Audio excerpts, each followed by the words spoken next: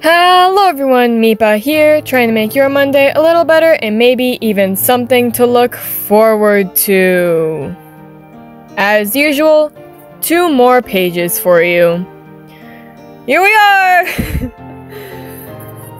With how Dr. Arcade has been speaking in these recent pages, I'd like to point out, I don't know if any of you noticed this tiny detail, but occasionally there are emphasized words, and they are slightly bigger than the rest of the words in his statements. And those are annoying to me. If you thought I was gonna reveal some like hidden meaning behind it or something, no, they're just annoying to me.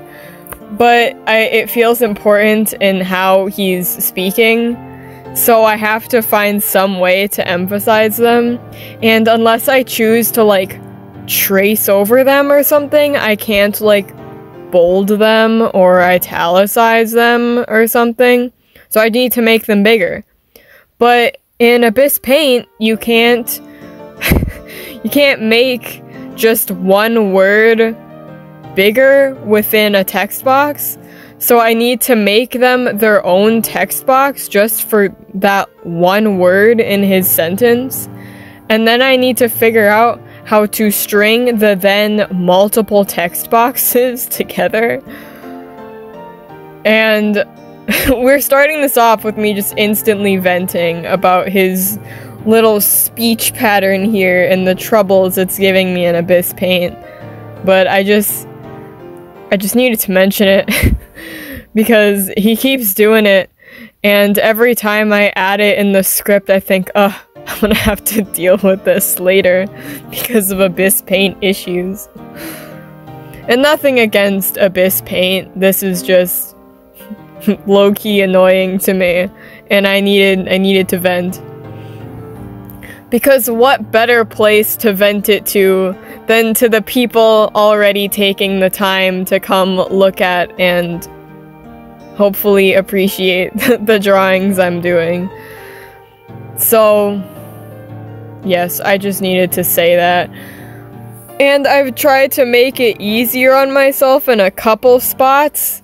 Like, for the 5th panel on here, you can see the bigger text is just its own thing with nothing attached, so that obviously makes stringing it together easier.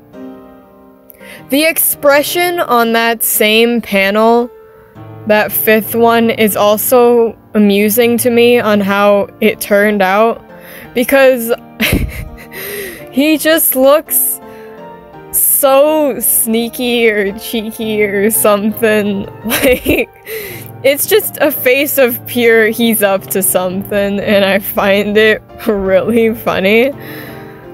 I don't know why.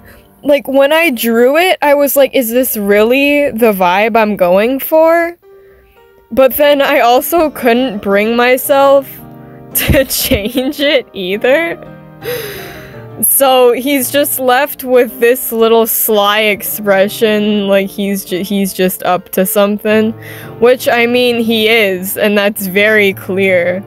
So good for him, I guess. I just find it funny, as you can tell. It's the little things in the comic that bring me joy.